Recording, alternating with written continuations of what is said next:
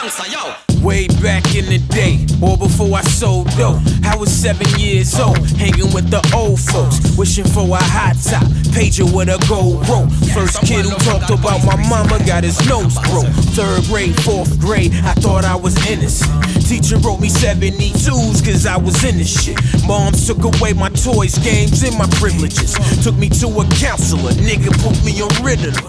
So I figured that if they want me brainwashed, I'ma give them hell every time they feel a raindrop.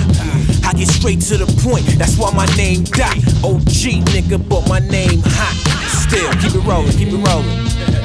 Yeah, I remember back in the day. Yeah.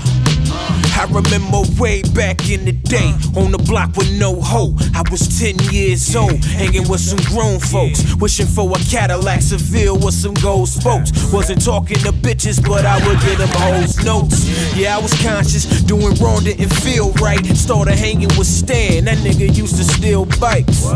Shoot dice, sell weed, plus deal white. Shit I seen in the movie, that nigga did in real life.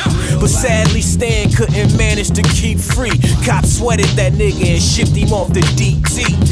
And due to the circumstances the stance felt, I stopped fucking with niggas, kicked it with my damn self.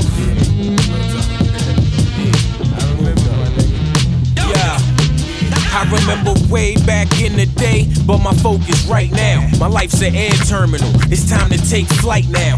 Future looking bright now, everything I write now equal a cash value that I stack up in the price pile. Came a long way, wanting lax with expensive screens, to wanting Audis, the grill symbol, Olympic rings. Looking back on different things, reflecting on the past years. I can never go backwards, I'm forward from last year.